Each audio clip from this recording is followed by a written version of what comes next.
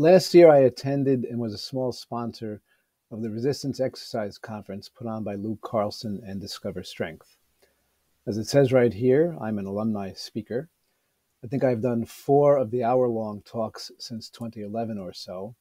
The first on congruent exercise, the last in 2014 on what became Joint-Friendly Fitness, and a couple in the middle, one on range of motion and one where I trained a couple of volunteers.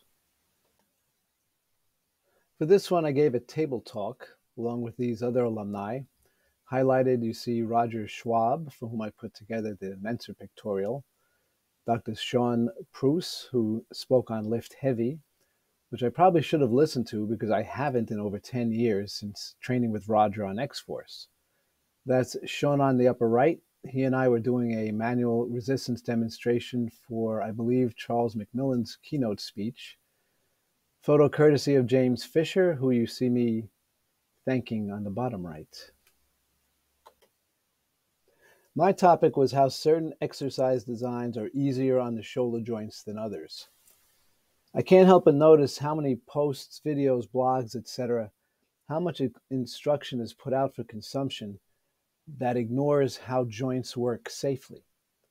And this goes not only for influencers and wannabes, but also for those with PT or MS or PhD after their names, because apparently they're not immune from wanting to hit the algorithm lottery either.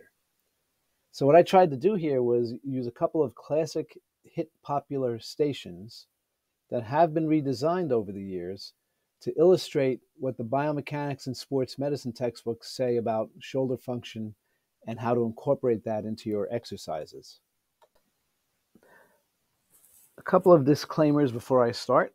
Number one, I'm going to mention brand names. I'm not endorsing a brand. I'm not criticizing a brand, but I do want to use a common frame of reference.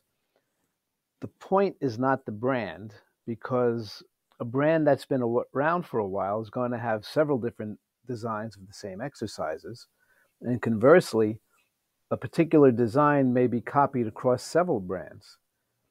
The point is what the design asks of the joints and the muscles. Number two, and I'm quoting myself out of Joint Friendly Fitness here, is caveat exerciser. Any exercise can go wrong. Anyone can have an accident, and anyone can have so much prior wear and tear that even doing everything meticulously can be the straw that breaks the camel's back. But just because you can't control all the variables doesn't mean you should control none of them, and your choice of exercise and how you do it is under your control.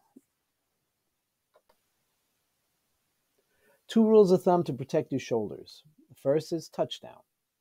If you keep your presses and pull downs in this plane and range, you'll do a lot to keep your shoulders healthy. Notice when anyone makes the touchdown sign, they don't move their arms in pure flexion. They don't move in pure abduction. They split the difference. This is the scapular plane, which has the fewest internal obstructions to moving your arm overhead. So any exercise that encourages or allows you to use this plane is easier on your shoulder joints than others. Front presses and pull downs are less likely to create impingements or bind and strain ligaments than behind the neck presses or pull downs. The second is to keep your hands in your peripheral vision.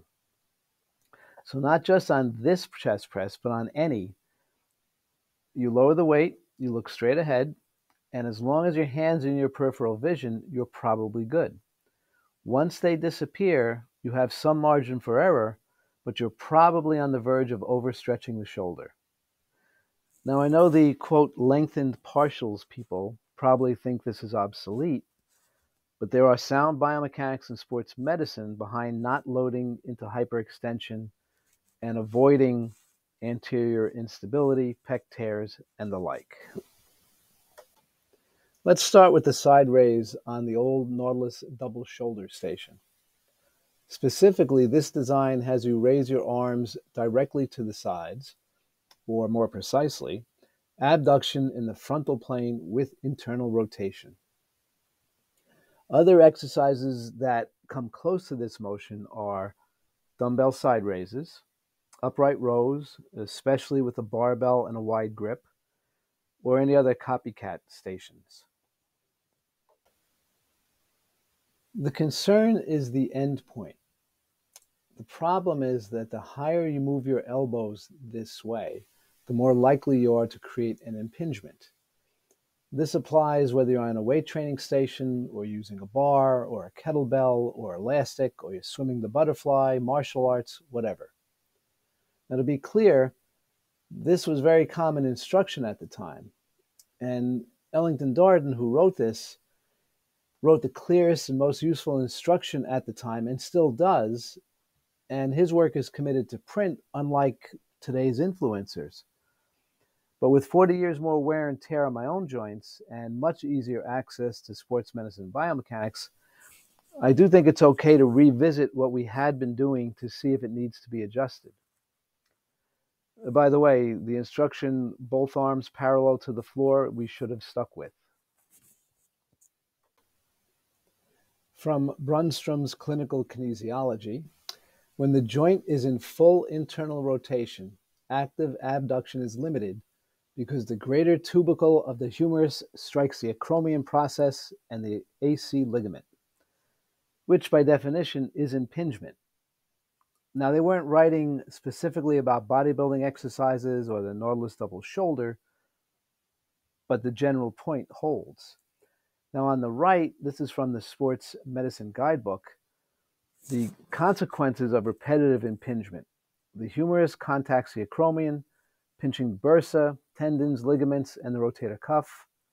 The impingement leads to irritation, which leads to inflammation, which leads to internal swelling, which means less room internally, so it's easier for more impingement to happen the next time, and so on.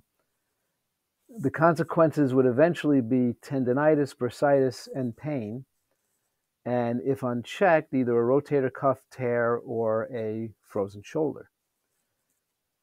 And again, this would be from repetitive cumulative impingement, not just from doing it a handful of times.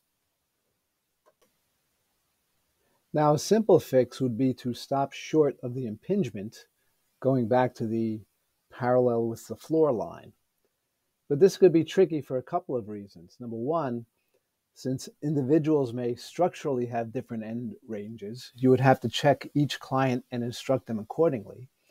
Two, the same individual older may have less range compared to his younger self or her younger self because of arthritis and other age experience related conditions.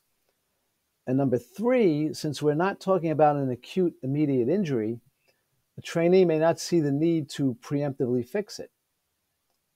He or she thinks they got used to it. They think they're getting away with it, but it's cumulative along with all the other life stresses on the shoulder. And the first symptom is pain.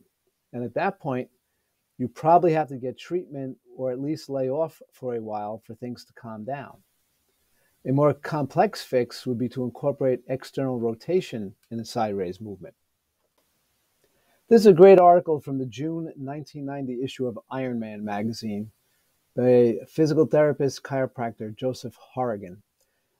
If you remember the biomechanics excerpt earlier, externally rotating during abduction causes the greater tubercle of the humerus to move behind the acromion and avoid the impingement. Horrigan applies that concept by using an incline bench face down for side raises, which, if you lift the dumbbells straight up, positions your shoulder in external rotation while keeping the side delt working directly against the resistance. Body Masters and Cybex at one point made a station which did the same, but I don't believe this is common currently. Now, being face down on an incline bench where other people's head sweat was isn't for you, you can always use an elastic or a cable, one arm at a time, pulling across the body into the external rotation. The two Nautilus side raises pictured on the left don't really allow for the external rotation, so stopping short of the impingement would be the way to do these two.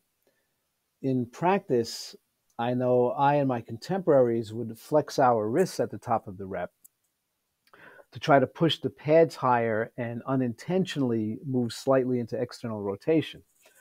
But this makes the exercise very imprecise, converting a side raise to some kind of forceful wrist curl in order to handle heavier weights or do more reps, not necessarily to make that easier on our shoulders. The Med-X on the right has adjustments below the wrist pad and grip that allow you to set external rotation for the whole repetition. So that's a big step in designing the station away from impingement. Also, if you notice, the axes on the Med-X station aren't parallel. The Med-X axes are angled closer in front than the back, and this puts the movement in the scapular plane. Now, these pages are from Basic Biomechanics of the Musculoskeletal System. The scapular plane is midway between flexion in the sagittal plane and abduction in the frontal plane, which I described as touchdown. Flexion extension is limited by the capsule, specifically the ligaments going taut. Abduction is limited by the impingement. The scapular plane, quote, is considered more functional because in this plane, the inferior portion of the capsule is most lax and the musculature of the shoulder is optimally aligned for elevation. Med-X used the scapular plane for the pullover, side raise, press, and pull down. Later Nautilus overhead presses had the handles extend farther forward than the press side of the old double shoulder, which was more of a press behind the neck setup. If you don't have these stations, scaption with dumbbells, the thumbs up raises, presses to the front of the neck, pull downs and chins to the front, all use this plane. Here are my instructions for the inclined side raise and press on the top, and my warnings about the upright row and the press behind the neck on the bottom.